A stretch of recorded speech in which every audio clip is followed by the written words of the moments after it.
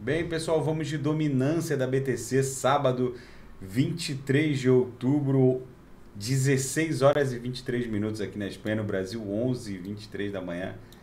A dominância da BTC, como nós vaticinamos aqui no canal, deu uma leve encostadinha, não chegou a encostar 47,72%, não chegou a encostar em 48%, mas deu aquela namorada na nossa resistência, muito propalada aqui no canal. E nós já havíamos alertado aos nossos seguidores aqui no canal que a tendência geral da dominância da BTC é de queda. Então agora, no curto prazo, também é de queda. É possível que agora, com esse teste aqui da mediana do canal de Keltner, ela possa dar uma reagidinha de leve, mas a tendência geral da dominância é de queda. E por que daqui a 5, 10 ou 15 anos a dominância da BTC vai se estabilizar ali abaixo de 10%. E o que é a dominância da BTC? É o percentual que o market cap da Bitcoin abocanha dentro do market cap do mundo cripto. Se a gente pular aqui para o gráfico semanal, a gente vai ver que em 2013, 2014, ó, a dominância da BTC rondava os 98%, 99%, justamente porque o capital tecnológico e humano por trás das altcoins eram mais do mesmo, era uma réplica da própria Bitcoin, né?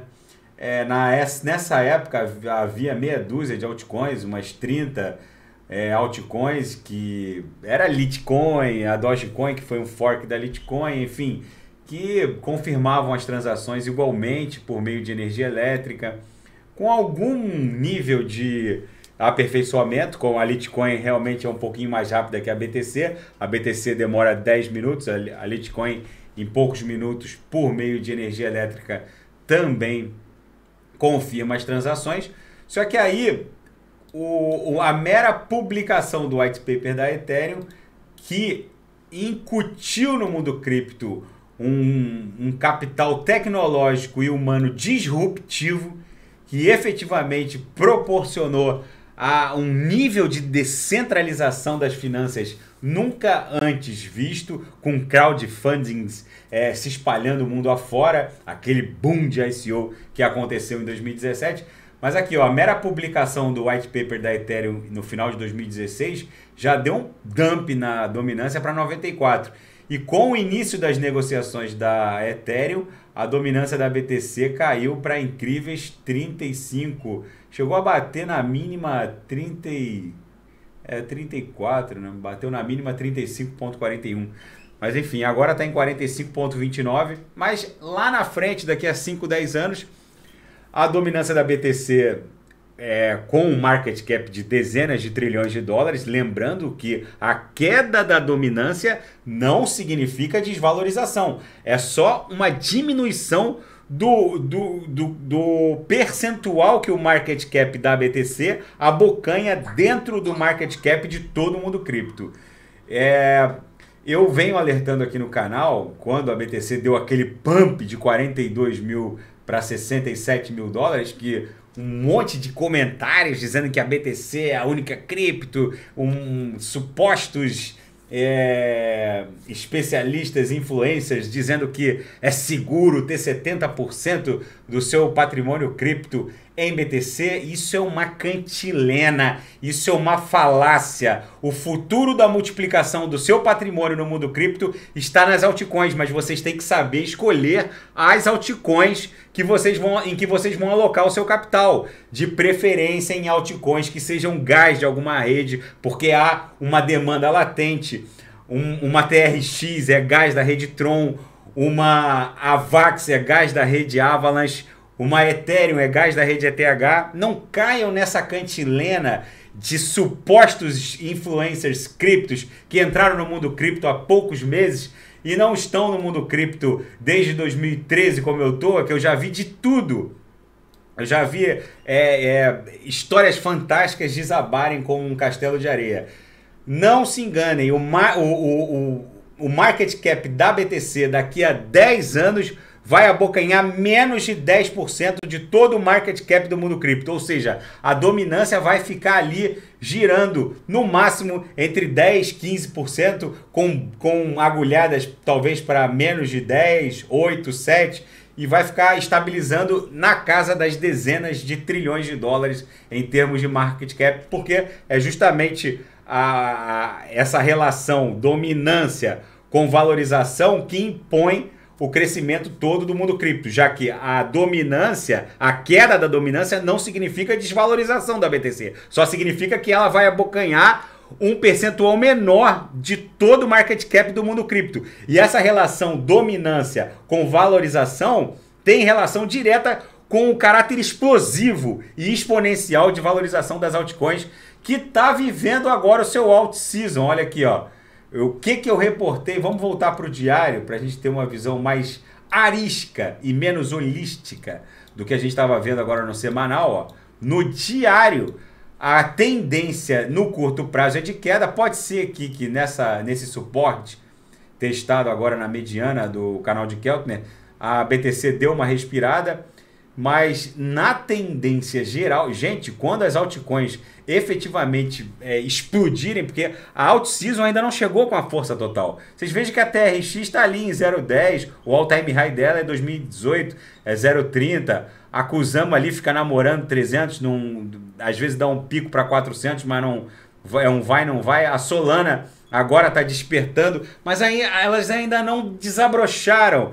Vocês vão ver um pump multiplicador nessas altcoins que tem poder de multiplicação do capital, que eu vou disponibilizar na minha sala de sinais. Por isso que eu dou sinais contra a BTC, porque por que eu vou dar sinais contra o USD ou USDT se o nosso target para a BTC gira em torno de 200 mil dólares?